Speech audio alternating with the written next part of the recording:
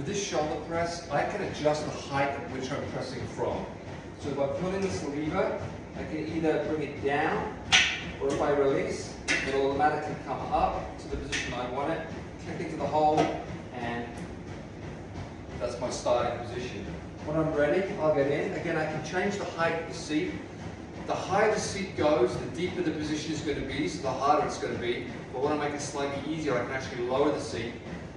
From this position here, I can either use these handles or these handles to push up or so. Understanding that both of these handles are independent from the other, so I can also do a single arm drive and a single arm drive to work those shoulders. Again, you want to make sure that your core is braced nice and tight, you're locked in position before you press.